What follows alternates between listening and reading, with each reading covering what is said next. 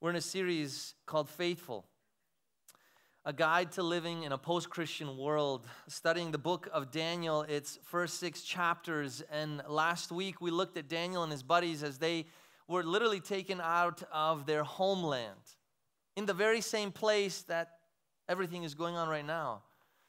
We learned from their example there in the first chapter what it looks like in some ways to be faithful. It means, as they did, to take a stand in your life, to know what you believe in these years as a young adult, to understand what God has called you to, do not shy away from.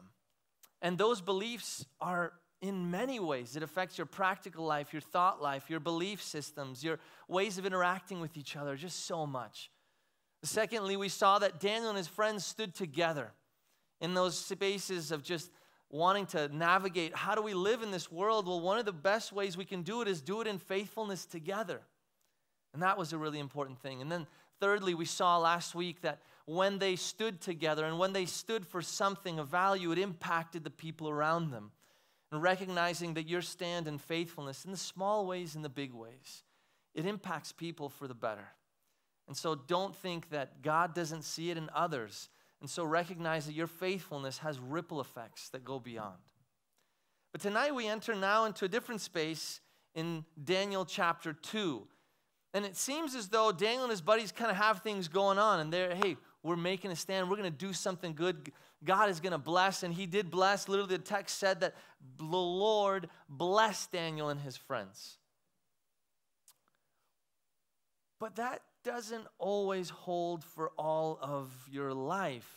And it doesn't mean that as Christian believers that we won't experience trial, suffering, hardship, and burden, even though we follow Jesus. One of the most challenging things for the believer is to look at our suffering in this world, very moment right now, both out there and within here, say, God, come on, why? Why? It's difficult. It's very difficult, and it's very challenging. But here we encounter something now of a different nature. I've entitled this kind of experience that we're going to have today, right now, in this moment, Uncertainty Seeks for Certainty, living in the liminal space. I don't know how many of you understand that young adulthood is a time of uncertainty. Can I get an amen? You know what it's like to live in the uncertainty. You understand the feeling of being trapped, not knowing, wishing you understood that this way of life would be over at some point, that it would just get more clear. God, I need to know. Does he like me? Does she like me or not? Will I pass this class or not? God, will I finally get a job or not? Will I have a stable place to live or not? Lord, will I be able to pay this off? Can I get papers to be free in this country? God, can I get the Lord, please help. Everywhere you turn, there is some issue of uncertainty. Whether it's in the space of just literally not having the practical needs of your life, or what you're yearning for deep in your heart. Uncertainty in this years of young adulthood is prevalent. It is an uncertain time. It is the season in which you're living in what you have in the present and what you wish would come in the future. There's a unique word that we could use, as one sociologist and theologian calls this space, the liminal space. Liminal space is the time between what was and that which is next. It is a place or a time of transition, a time of waiting and not knowing the future. Liminal spaces are extremely challenging to live in. And for most of us, we find these spaces really hard. And whatever we can do, we want to seek certainty in these spaces.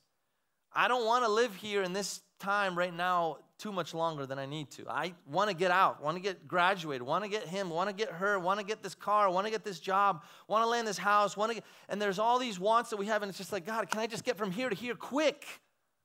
I'm tired of, I need the microwave experience. Come on. And so we yearn for the certain in the seasons of uncertainty. We live in liminality. For many of young adults, this season brings a lot of anxiety. Some of you, just hearing me talk about this, you already got a little bit more anxious. I'm sorry. I didn't mean to do that, but sorry. For many young adults, they want to find solutions to that. Interestingly, young adults are the greatest consumer of certainty. What do I mean by that?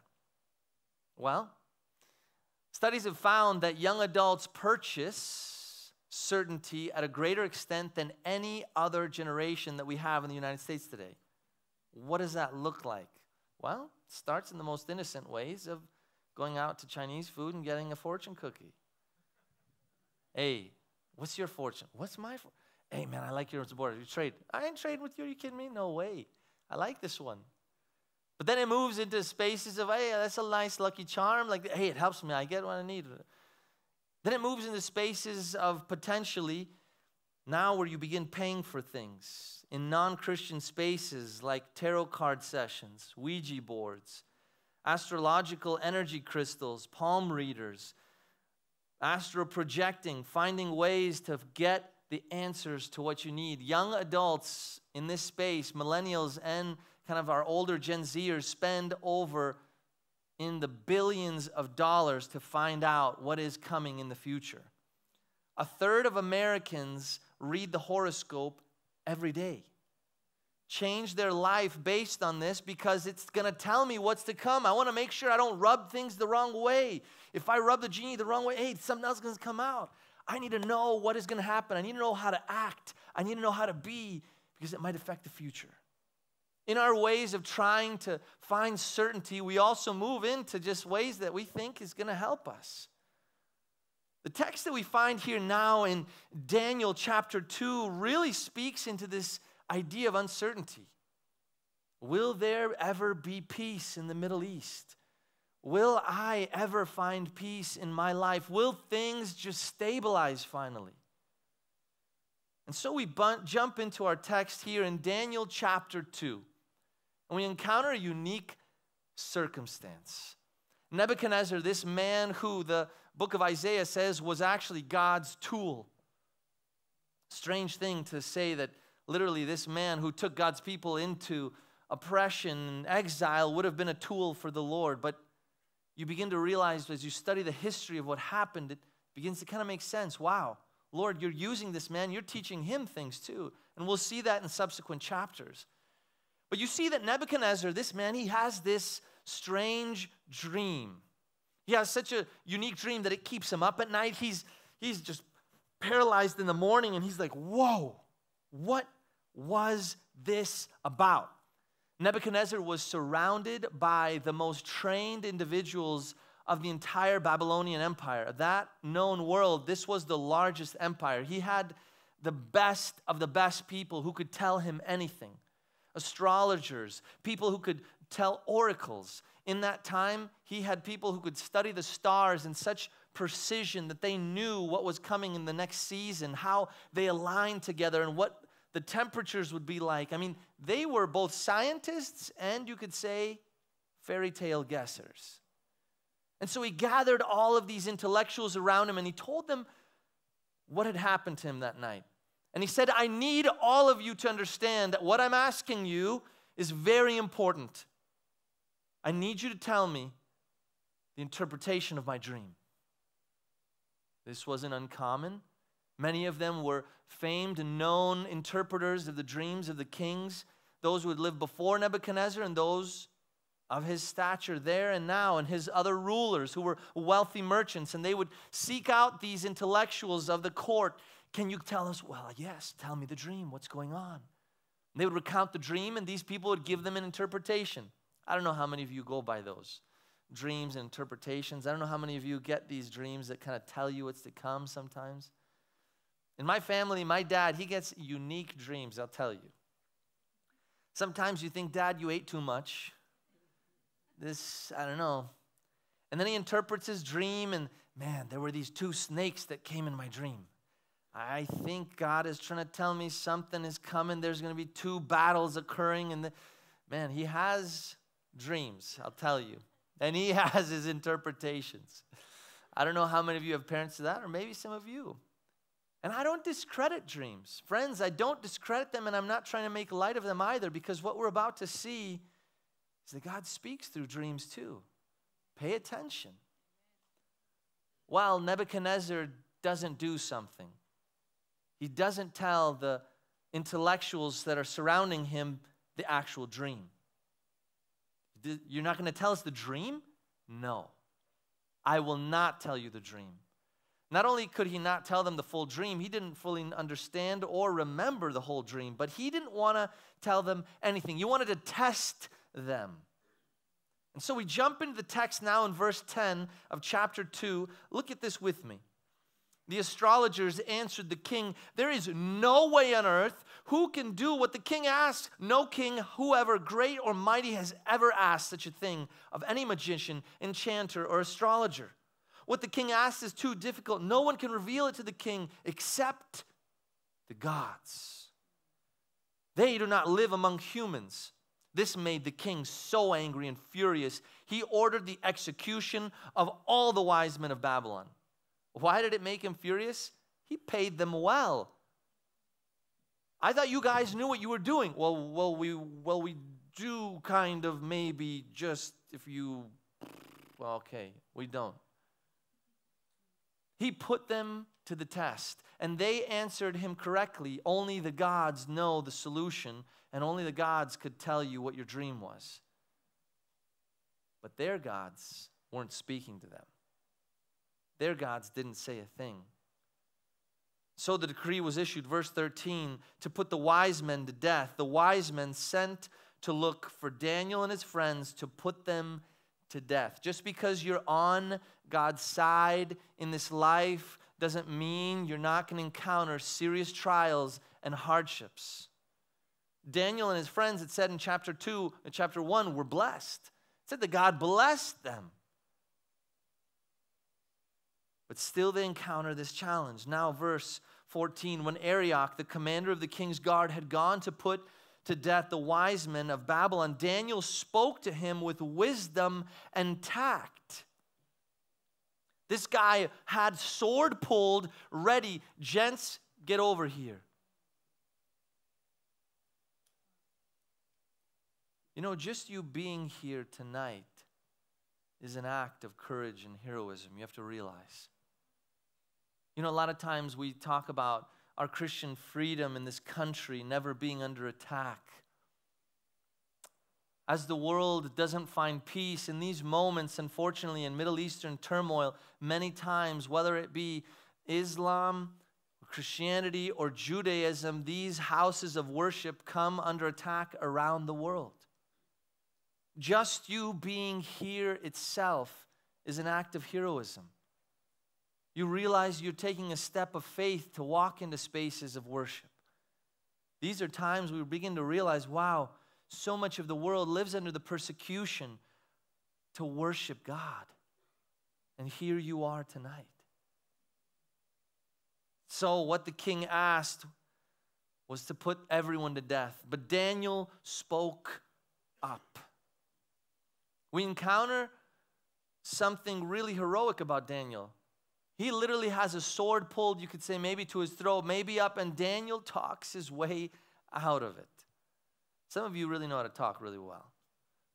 I sit down with people sometimes, and one or the other spouse, kind of dating partner, really has a great way of communicating. When we talk about conflict, one spouse or partner, man, they just know how to use their words wisely. The other one is still, hey, I got to process, I got to think. Daniel was quick. He understood what to say. Verse 15, he asked the king's officer, why did the king issue such a harsh decree? Arioch then explained the matter to Daniel. At this, Daniel went into the king to ask for time so that he might interpret the dream for him. Then Daniel returned to his house, explained the matter to his friends Hananiah, Mishael, and Azariah, and he urged them to plead for mercy from the God of heaven concerning this mystery, so that he and his friends might not be executed with the rest of the wise men of Babylon. During the night, the mystery was revealed to Daniel in a vision. And then Daniel praised the God of heaven. Praise be to the God of heaven forever and ever, for power are his. And Daniel goes into a prayer. Wow. Now, at this point, a lot of you can recite to me what's about to happen. You've been through prophecy seminars maybe, and you'll see the statue emerge, gold, silver, bronze, iron, then iron mix. I got him. Got him, bro. Wrong spot and wrong time. Come on, man. Got him. I'm quick like that, man. I'm quick. Okay. My preaching mode, man. And then all of a sudden, this statue emerges in the dream. Daniel tells him every single account of the dream, the statue, and what it means then. And then he recounts to him the interpretation of the dream. And Nebuchadnezzar, stunned, wait a minute. Whoa. And he begins to recount that each of these metals points to a kingdom, and each in a time period. These are kings that will come. You are the gold. Ooh. Gives him a little praise. You ever want to kind of butter someone up? You could say God was buttering Nebuchadnezzar up in this moment. You are the gold. Wow. And then their inferior kingdom will come, and an inferior kingdom will come, and an inferior kingdom. And then he gets to this last part about a rock that's going to come down, and it will destroy all of the empires. All these powerful communities that are vying for power, they will all be destroyed. You know what I'm going, friends?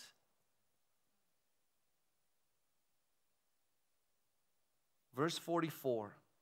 And in the time of those kings, the God of heaven will set up a kingdom that will never be destroyed, nor will it be left to another people. It will crush all those kingdoms and bring them to an end, but it will itself endure forever. This is the meaning of the vision of the rock cut out of the mountain, but not of human hands, a rock that broke the iron, the bronze, the clay, the silver, and the gold to pieces. This rock, the Bible points to both in the New Testament and Old, pointed to a rock that people could find healing with or would be struck down with. This rock represented Jesus himself, a rock that was not formed by hands. Literally, the miraculous birth of Jesus could not be taken credit by any human, for it was by the Holy Spirit. Now, I could get into a moment with all of you if we want to do some Adventist prophecy telling. Did you understand that the kingdom of Babylon would be followed by the Medes and the Persians, and then these guys, and then the Romans, and then this one? And do you understand the significance of what that means? God can tell the future. And now some of you would argue with me, well, no, this was from the 2nd century. Daniel didn't know. We could get in a whole disagreement here. But Daniel, too, spends a lot of time on this dream, and he spends a lot of time emphasizing this last point. In ancient storytelling, that final one single point was so significant because it was the point of all of it. The point of all of it was that there is a kingdom coming.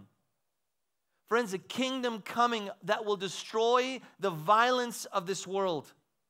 And it's a strange thing to think that it will come by violence. It will become by destruction. But you see, this God of grace and mercy also must be a God of final justice. Because this justice of God is also good. A justice of God that says, I do not stand for my children to be killed. I do not stand for unrighteousness to live any longer, that pain would exist anymore. No, I do not stand with it. There will be a kingdom that will last forever. Will you align yourself with that kingdom? It's hard. Man, it is hard. It is hard to stand for Christ in this age. It is. Man, I tell you, friends, it is not easy for me as a pastor even. If the screen would be recounting what pastors have been known for in this age, you would cry with me. Friends of mine who go through things and you're like, oh, man. And that's the space of this world, this modern world that we live in. And so we ask ourselves now, well, God, what are we to do in this space? This space of uncertainty, of crisis. What do we do? Well, you see, it's interesting. Daniel was known as a prophet, but there was also a parallel prophet that was around in that same time period, the prophet Jeremiah. Jeremiah tried to warn the king of Israel, listen, align yourself with the kingdom. Don't fight against the Babylonians. You will lose. Listen to the word of the Lord. Don't fight against them. Didn't want to listen. Ellen White in Patriarchs and Kings talks about the fact that the king of Judah and Israel at that time did not want to stand for what was right because he was afraid of what the people would say. Isn't that the tough thing? So many times when we know kind of those small and big ways that God calls us to be faithful, man, it's like, oh, Lord, what are they going to say, though, if I do this, if I don't do that? It's hard. The pressure is hard. I remember as a camp counselor one time, I was supposed to do an event, and man, there were some people that had gotten way out of hand. And I got scared as a leader. Kelly, talk about being a pastor and having to make calls sometimes. Man, it's hard to be a pastor and lead. I was the camp counselor and chaplain that summer there at Camp Miveden. Anyone ever go there? We got enough P&W people? Pacific Northwesters? Okay. And I had to make a call. And I was scared to make the call. Why? Because I knew I wouldn't be liked after I made the call. I was scared that if I kind of pointed something out that, man, Philip, are you kidding me? Get off your horse, bro. I know what you do. I understand you. I get it. And I was afraid. It's tough. But you see, Jeremiah tells the king a word of caution. He doesn't listen. Boom, they go into exile. They lose a lot of lives. But you see, the prophet Jeremiah doesn't only leave his people even after they make a mistake. You see, that's the kind of God we serve, who even when we make mistakes, even when we don't stand for what's right, he steps in and says, I'm not going to leave you. I know you. I lived in your shoes. I understand what it's like to be human.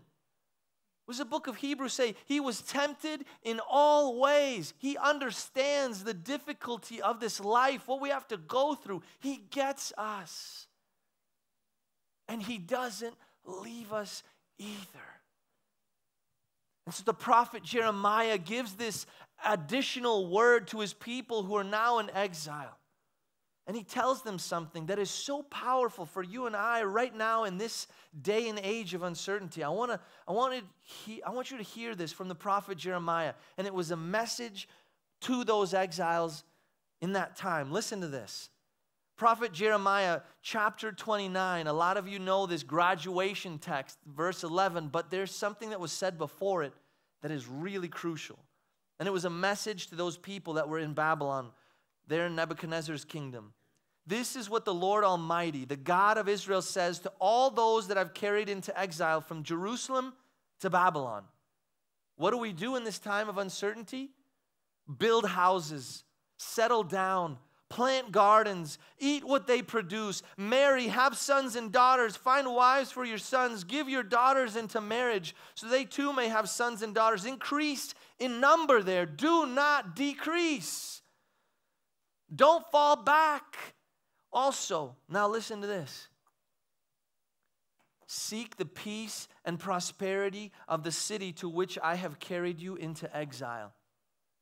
Pray to the Lord for it, because if it prospers, you will prosper too. What do we do in this season of exile? What do we do in this time of uncertainty? God literally says, live your life. You can't just keep living in fear, Daniel and you buds. He's talking literally to these guys right there. He's like, listen, do not live in fear. Don't be sitting there worrying about the future. Go live your life. In our Adventist history, there was a time of great hardship that we experienced. Those early years as pioneers, there was this thought, man, maybe Jesus will come in this time, and he doesn't. We made some mistakes in interpreting some ideas in theology. You could say this was pre-Adventism. And there a word of counsel came from Ellen White later on. Years later, she looked at that moment of great disappointment. And she said, we Adventist people must continue to plant our fields, collect the harvest, live each day as if Jesus would come, but still doing the work of everyday life. You can't cloister yourself up into a hole and hide there in fear and worrying about the future but what if? You're right. What if? What if things don't go the way you had planned? What if? You know what if? Look at this next verse. Verse 8, yes, this is what the Lord Almighty, the God of Israel says. Don't let the prophets of diviners among you deceive you. Don't listen to the dreams that they encourage you to. They are prophesying lies to you in my name. I didn't send them, declares the Lord. This is what the Lord says. For 70 years, when they're completed for Babylon, I'll come to you and fulfill my good promise and bring you back to this place. For I know the plans I have for you, declares the Lord. Plans to prosper you, not to harm you. Plans to give you a hope and a future. And then you'll call upon me and come and pray to me, and I will listen to you. In your season and in my season of struggle, in our community season of struggle, in the world's season of uncertainty, God says, live your life and know that I'm with you, but pray for peace in those spaces. Be a person of blessing and know that I'm with you in this. Know it at the depth of your core and your heart's yearning for all these wonderful things. Know that I have a plan for you. Know that I have a plan for this community. And it's a difficult thing as a young adult to navigate the challenges, the transitions from one thing to another. It's tough. And sometimes you just need someone to just kind of stand next to you and just like, dude, I'm here for you. I'm with you. I understand this is a hard space. There's a beautiful study that came out just recently that's about to be published. That I got to hear it from my advisor there at Fuller Theological Seminary. And it was this, that when young adults understand their church communities, know the challenges that they're facing, and empathize deeply with them, the negative emotions that they experience in this time that are super high actually begin to decrease when they know that their church community is there with them. And the positive emotions that they're experiencing in this season of young adulthood, because there's so much that's amazing in this time. I love this season of life. It is incredible. The opportunities, the newness of it, it's amazing. These feelings, they only increase when they know their church is right next to them, alongside of them. I'm with you in this. I got you. When our elder team is here to support you, when our leadership teams are here serving you, we're here for you in this season. Our pastoral team, both Kelly and I and all of our, man, we're here for you in this. Young adults, we want you to know you're not in this alone. We're on your side, especially the Lord. And so I want to leave you with these 5 practical practices to live in this liminal space with that I think will really bless your life tonight. I want you to just think about these for a moment. These 5 practices. Write them down. Think about these.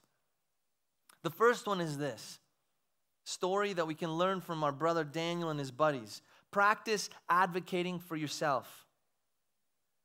Daniel was about to be cut up with his homies, and he said, wait a minute. I do not stand for abuse, violence, and hardship. No. Some of you are in toxic spaces, toxic relationships, toxic circumstances, very abusive family systems. You've got to advocate for yourselves and get help. Get out and get help. It is so vital. Daniel and his buddies, they said no, and they had to speak up. It's hard. Sometimes we don't feel like we have a voice. It feels as though your voice is literally being choked out. I can't even speak. And sometimes you need a friend who sees the hurting to speak for you. I want to encourage you to be that kind of friend to your buddies that are around you. When you hear anything, see anything, speak up for them. That is so important. Solomon writes in the Proverbs, in the multitude of many counselors is wisdom. Daniel literally gathered his buddies around him in this time of crisis.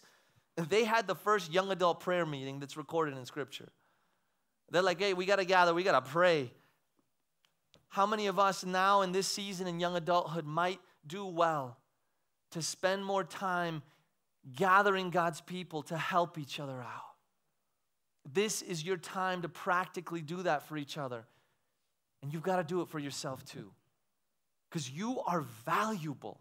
Do not let a guy or girl or a system or anyone put you down to be less than. You have to realize not every religious organization or ideology is equal. I know some of you love to represent maybe relativism, and others of you know I believe in absolute truth. Well, I'm just going to tell you, I believe in truth. Fully and foremost, that there is a truth that I can anchor my life by. And if that religious system does not believe in the equality of life of everyone, it is not a religious system worth following. That is so important. And so Daniel and his friends, recognizing we've got to advocate for ourselves. Number two, a practice that I think is so important is practicing a hopeful mindset. You've got to recognize God hasn't abandoned you. And so you've got to turn on your mind's reality to look at things through a different light. Romans chapter 12 tells us we've got to renew our minds. Doesn't mean you have to embrace everything your mind believes. Some of us have been enchained and imprisoned by our own thinking about ourselves. The Scripture says no. You need renewal of your mind. Do not believe that God has abandoned you. In your season of uncertainty, God is with you. Do not rest in despair. Imagine if Daniel and his buddies resorted to depression and just fully gave up. Like, I'm just done. Can't. Viktor Frankl, in his book, Man's Search for Meaning, the World War II psychologist and Jewish prisoner of war in a concentration camp, he writes in his book, he recounts that many people eventually died in the concentration camps who were not also sick and weren't violently killed simply for one sad thing. They lost hope. They believed they were fully abandoned, that they would never get out. He recounts the story of a man who was yearning to see his children again. And he got to a point where he started speaking these words out. I will never get out of here. I'll never see them. It will never happen. And Victor tried his best to talk his friend out of it. No, listen, come on. Several days later, literally just died. A week before they were released. And so we've got to practice a hopeful mindset. Sometimes to practice that, you might need help along the way. A therapist, good friend, good community. Recognize that not every friend is trained to help you with your issues. Can we say that out loud? Some of us are relying on our friends. I want to speak to many of us who are hurting in our emotional state. Not all of your friends can help. Please, it's very difficult for them to navigate this with you. You can't just rely on them and think it'll be fine. You need to also seek professional help. Seek for communities of religious help. Absolutely. The Bible says those who are hurting, sick, and ill, gather the elders together, pray, anointed. Absolutely. We're here for you too. But I'm going to encourage you to get help too professionally. There's some amazing Christian professionals. So we've got to get into a space where, Lord, please renew my mind. Thirdly, practice doing what you practically can do. You know, you can help yourself by just doing some practical things in your life in this season of uncertainty. A lot of times we kind of give up. I don't know what the Lord wants me to do. So then a lot of young adults spend a lot of years not in a season of trying to figure things out, but just kind of resort to like, I just don't know. Friend, I want to encourage you to not have to wait for God to speak and come down literally in the flesh to say, hey, listen, David, I think you should consider registering for these classes, and then you can do this, and this will be the next step. We don't need to wait for God to be this clear with us. Recognize your natural talents. Recognize just things that God has placed in front of you. Job opportunities, you're like, I'll consider it. Okay. And as you're moving through these things, they're not holding you back. Don't be depressed that you're 30 and you still don't feel like you've got an education, you're not in a relationship that's forever, and you don't have all the money you want. Do not be depressed about that. If you're moving forward, you're doing good things. Recognize that God calls you to do something practical. There's that prayer and promise of that story of an individual who's in a flood zone, and he's praying on the top of his roof, God, help me. Helicopter comes by. Hey, let's get out of here. No, the Lord will rescue me. Bro, this is a practical help to you. Get on that helicopter. Go. So do what you can do on your own. I remember a buddy of mine blaming the academic advisor in college for having him stay there for a year longer. It was their fault. Don't you have the handbook? Didn't you map out the next 4 years? You checked the classes? No, I didn't think I need to do that. Okay. So it's their fault. I get it. Okay. Wisdom is the right application of knowledge. Some people do a lot and don't go far because they don't apply knowledge also wisely and rightly. That is wisdom. Last two things I want to share with you as the band comes up. Practice also patience. There will come a day when this season will be over. This season will be over at some point. But you've got to practice patience in this time. It may not be now, but there is a day coming when it will finish. Learn to be content with the season and stay connected to the Lord, just simply saying, God, teach me what I need to learn right now. Help me to get everything out of this time that I can get. Sometimes we rush through a season because we're just uncomfortable with it. But God might be yearning that you would learn something here, something in this time. I don't know how many of you have heard some of your buddies talk about when a car crash happened right in front of them. I remember when I was leaving actually an event, and there we were in LA, and I was like, wait a minute. Let me just make sure I get the directions right. I don't want to be driving around with my phone trying to figure it out. Let me just take a pause for a moment. I figured it out, and I got it. I'm going. Literally, the car in front of me, and someone ran a red light. Boom. Crash, awful, right in front of me. Wow. If I wouldn't have taken that moment just to be patient, listen, I don't need to be figuring everything out quick with my phone. I text and drive sometimes. But let me be patient. Let me try and do this the right way. And lastly, this last and final practice is this. Practice worshiping in the waiting. Worship in the waiting season that you're in. Worship the Lord in this time. There is no better use of your time than growing deep in Jesus. The Daniel and his buddies aligned themselves with the kingdom, and that kept them faithful. Sometimes this season of faithfulness doesn't have to be all that hard when you follow the Lamb of God wherever he's leading you. Lord, I don't know what to do right now, but you know what? I do know where you're going, and I'm going to go there. I do know where God's people are going to be this night. I'm going to go there. I do understand that, Lord, right now, this is a hard season I'm in, but I hear there's a prayer meeting here. I'm going to go there. I'm going to worship with God's people. Don't ever take for granted life groups. Go where God's people are. I know some of you in a season you can't get to one. I get it. I'm just saying, when you align yourself with worshiping in the mornings even on your own without anyone else, you're worshiping and you're waiting, and God will bring you strength, encouragement, and blessing. Worship in the waiting. I love these words by the band FFH. The song entitled Worship in the Waiting. Listen to this. I've seen the Red Sea part, and I've seen the mountains move. But now it seems so dark I can't even feel you. If you choose to be silent, I'll be silent too. I will worship in the waiting, quiet before you, Lord. Until your voice is like manna that falls from the sky, I will worship in the waiting. I will walk in the sand beneath my feet. Through the winter, and though the wind is blowing, though the ground is frozen underneath me, I will worship and not grow bitter, because I know you see the end from it all. And with the spring will come the rain, and I'll see what has been gained in the waiting. there is so much good coming in store for us as a community. As we recognize that God is for us in this time of uncertainty. That this liminal space, actually, when you study these more and more, you realize that liminal spaces provide something beautiful.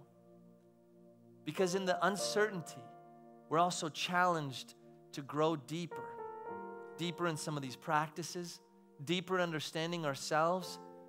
And through the mistakes and failures, we learn so much as well. We learn about ourselves. And recognizing, listen, those will happen. Sin happens. Challenges happen. But that doesn't mean you are failure in who you are. God will use those things, your mess, to bring out a message. God will use the pit you were in to bring you to being on a pulpit.